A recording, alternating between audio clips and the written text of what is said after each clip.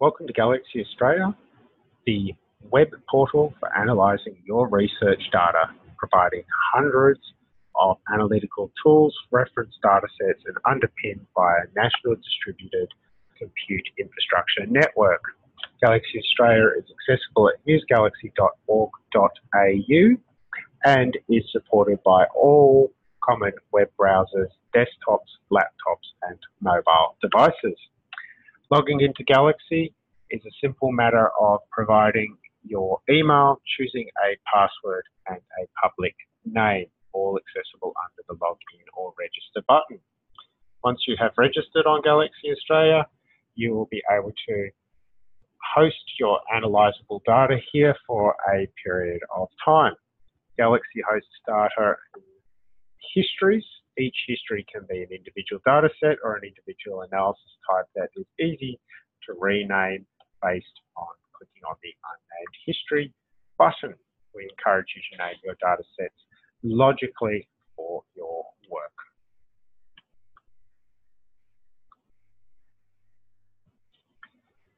Getting data into Galaxy is a simple matter of uploading the data either from your local computer, an FTP location, or a web portal. Uploading from local, it's a matter of choosing the local file on your machine, clicking open and clicking start.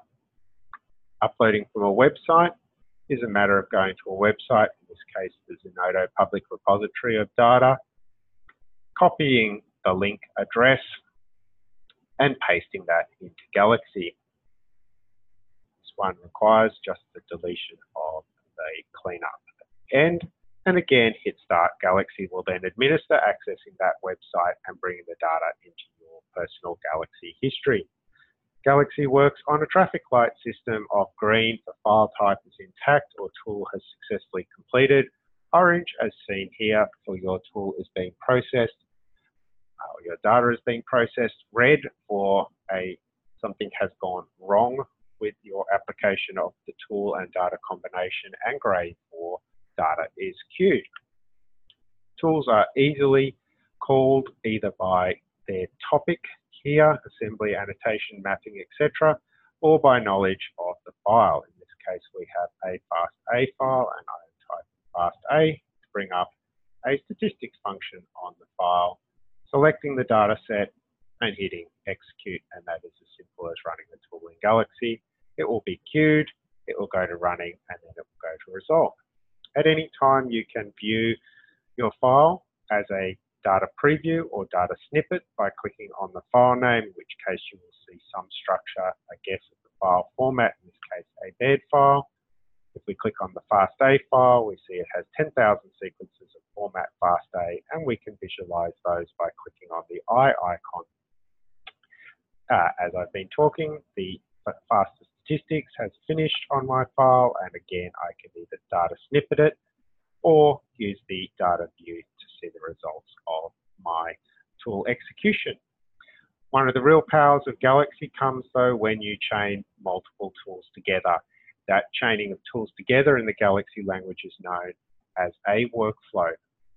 One can create a workflow based on your history.